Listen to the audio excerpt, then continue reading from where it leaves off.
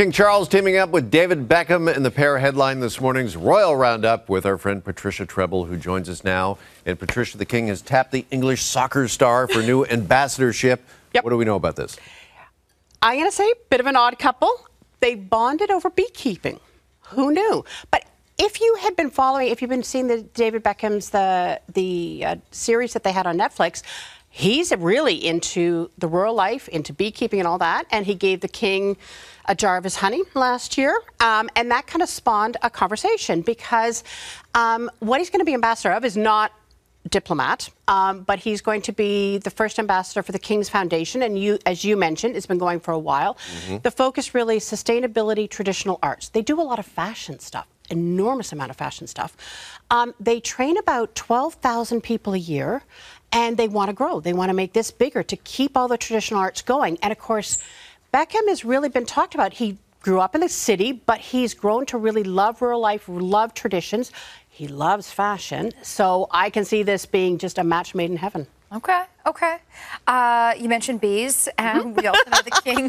The King also loves his horses. He does. He was spotted this weekend at the tracks cheering on his horse with his wife. Exactly. So this has kind of come out as a surprise because he loves horses, but he was never a racing fan. That was his mom and that was his wife. They both love racing.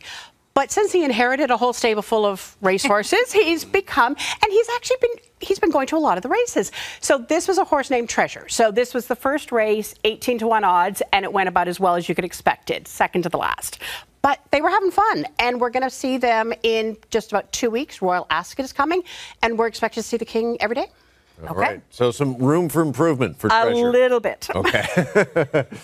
Meanwhile, we got reports that the King would like his brother to downsize when it comes to his living arrangements, but we are also understanding that Prince Andrew isn't exactly cooperating. Yeah, this is getting testy. We've talked about this before.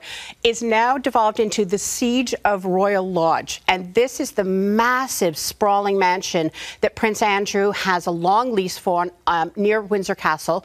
And basically, the problem is that Prince Andrew is house rich, massive house, cash poor. He has to maintain it. And the problem is that right now it's the King who's basically financing his lifestyle. And the King is growing a little tired of it and would like Andrew, because he's rattling around 30-room house, massive estate, would like him to downsize, and Andrew is resisting. And basically the threat is that he's going to start trimming the money if he doesn't. Now, he's not going to be thrown into the poorhouse. What the King wants to have him do is go literally 5 minutes down the road to Harry and Meghan's place, which is sitting empty. Yeah, Frogmore? Frogmore Cottage, 5-bedroom. They talk, cottage, but it's a 5-bedroom house. I mean, It's a big sprawling place. And you have to be suitable because of course, Andrew's not doing any engagements or anything like that. He doesn't need the big house. Okay, all right. Let's get an update on Princess Kate, because the latest there, and I think we learned this last week, is that she will not attend the final rehearsal for this year's Trooping the Colour. Right. So she is the colonel of the Irish Guards. They're the guards who are being trooped this year. So the expectation is she would be at the final rehearsal. She will not. A general's going to stand in for her. But she and William were out grocery shopping near their country home on the Sandringham estate because the kids were off on school break, so they were up there. No pictures. This is a famously discreet area. They have royals all the time, but it's a good sign that she's out and about. Will she be at the full Trooping the Colour? I don't think so. But the King will be.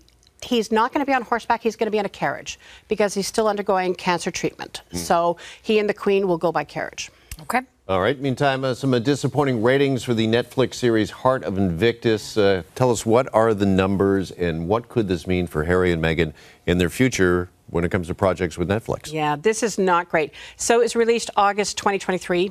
For the first 5 months, that's the numbers we've got, 300,000 viewers worldwide. That's just not great at all, especially for such a worldwide thing. And they did a huge push on it. I think, they've got to be thinking really hard about the contract. It's up for renewal next year.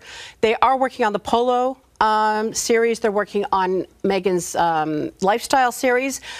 But are they going to be able to get those across the finish line before the contract comes up? That's going to be the debate. Okay. Quickly, just want to throw this in. We hear ABBA got knighted. Royal Palace. We so rarely see them all together. The King of Sweden gave them a knighthood, the Order of Vasa. Here's the thing. Here's a quick question for you. It's the 50th anniversary of their first big hit, 1974. Do you know what it was? Ooh, Jeffrey, he's our It was Eurovision. Yeah, the song they won Eurovision Yep. for. Oh boy, one of their hits. Yeah. Oh. Dancing Queen. I think that came later. Oh, Name of the game. Waterloo. Waterloo. Of course. Yeah. Waterloo was our Waterloo, it seems, this morning. But great to see them all together again. It was Amazing wonderful photo. because they so rarely appear together. I mean, you know, it's a real honor for them to come out to see them. Yeah. For sure. All right. And great to see you as always, Patricia Treble. Thank you so much for another Royal Roundup. Have a good week.